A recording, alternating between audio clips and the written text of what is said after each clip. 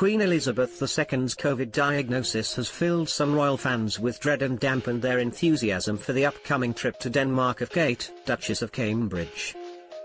Kate announced earlier this month she will undertake a 2-day visit to Copenhagen related to her work in the field of early childhood.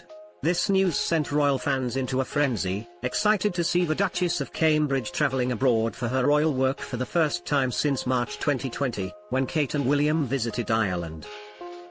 However, Buckingham Palace's recent announcement concerning the Queen's health quashed the enthusiasm of some royal fans who became concerned for Her Majesty.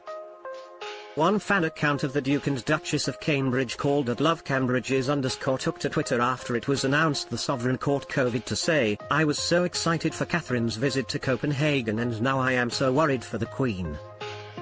Replying to this message, another royal fan, @JoeNevado24, wrote, "Yes, I feel the same way." A third, @Gabs19G, simply added, "Me too." And another, @CatherineClark2, wrote, "I'm terrified for HMTQ, Her Majesty the Queen." The Queen's COVID-19 diagnosis was revealed on Sunday, when her office said in a statement, Buckingham Palace confirmed that the Queen has today tested positive for COVID. Her Majesty is experiencing mild cold-like symptoms but expects to continue light duties at Windsor over the coming week.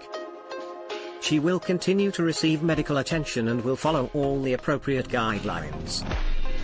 Her Majesty has indeed shown her usual resilience and desire to carry on with her work, and within hours she released a statement congratulating the British curling teams on their success at the Winter Olympics.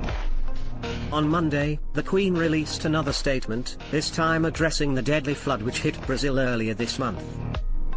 This week, as she battles the virus, the monarch is expected to continue to deal with the government's red boxes she receives daily.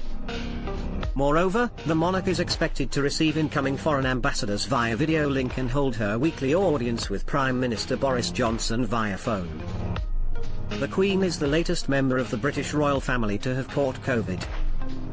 Prince Charles tested positive for the virus twice since the beginning of the pandemic, the last time on February 10th.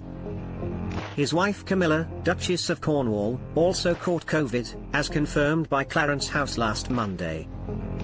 Prince William was infected in April, during the first wave of infection, but only revealed he had suffered from the virus a few months later during an engagement.